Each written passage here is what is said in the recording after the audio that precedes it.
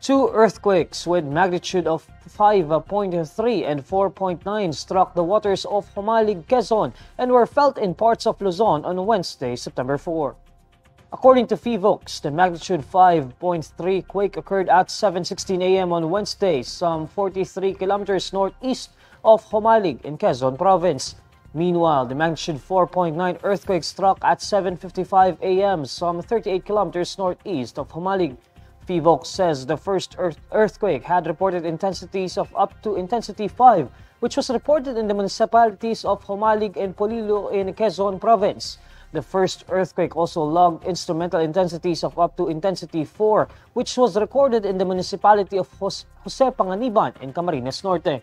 For the second quake, PHIVOLCS says there were reported intensities of up to intensity 4 in Polillo, Quezon, and instrumental intensities of up to intensity 4 in Jose Panganiban, Camarines Norte, and other Luzon areas.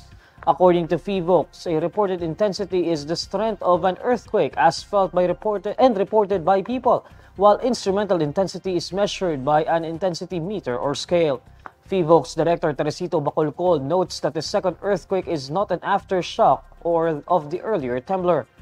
PHIVOLCS explains that the two earthquakes are considered separate events and that one is not triggered by the other.